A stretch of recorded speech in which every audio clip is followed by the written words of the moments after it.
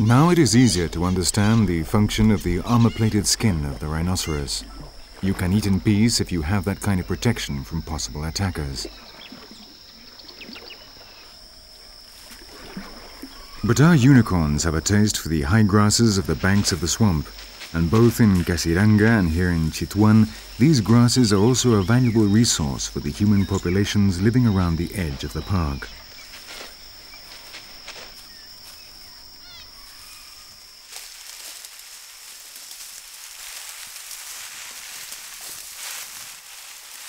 Since 1973, when it was declared a national park due to the fact it was the only place in Nepal where rhinoceroses remained, a number of human settlements have been moved, the people transferred to more fertile places without wild herbivores.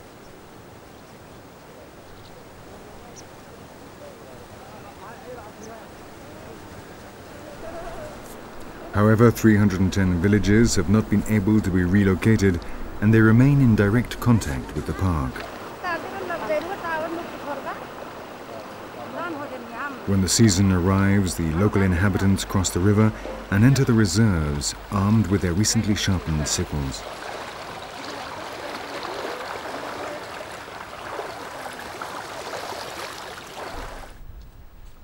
Here they find what they're looking for.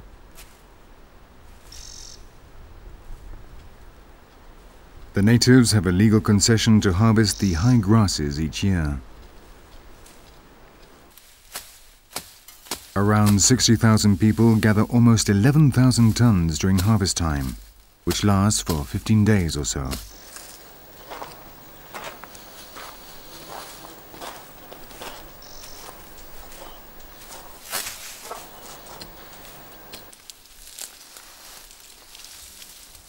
The bushels accumulate, reaching a market value of some $450,000.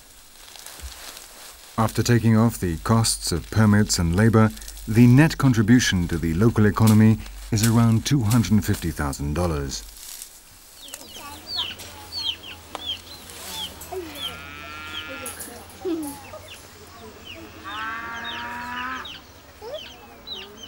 As well as the income from sales to the paper industry, the grasses are also a basic construction material for these people.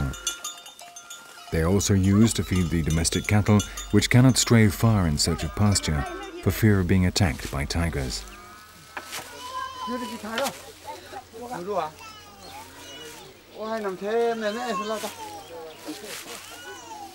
The heavy monsoon rains make constant repairs to the roofs necessary. This is also done with dried grass.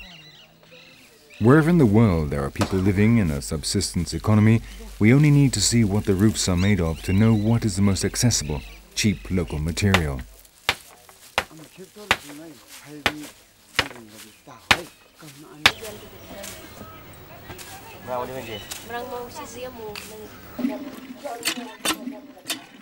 Underground water, clean and healthy, is fortunately abundant. And from this and the soil, the women make adobe, which of course also includes grass among its ingredients.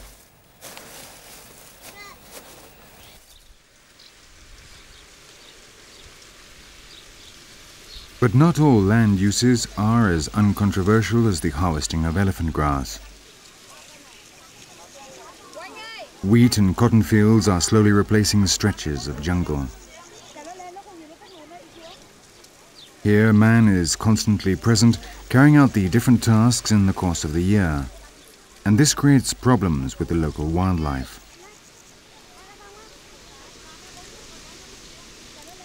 These towers, called machams, are watchtowers from which to spot wild animals. There is always a lookout on duty, ready to raise the alarm whenever a tiger or a rhinoceros enters the fields, posing a threat to the workers' lives.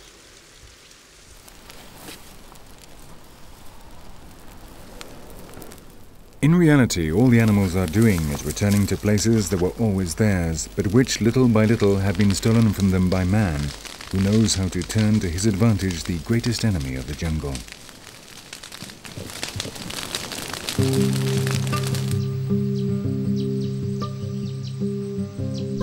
But the rainforests of Asia are almost as old as fire itself. They have tremendous powers of regeneration, the ancient strength of vegetation. Certain species are invulnerable to fire. They do not burn, they simply resist.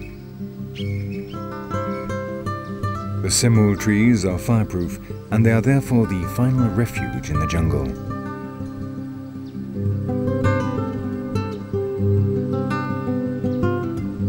Chitwan means the heart of the jungle. And once more, in this part of the world, legend and reality go hand in hand.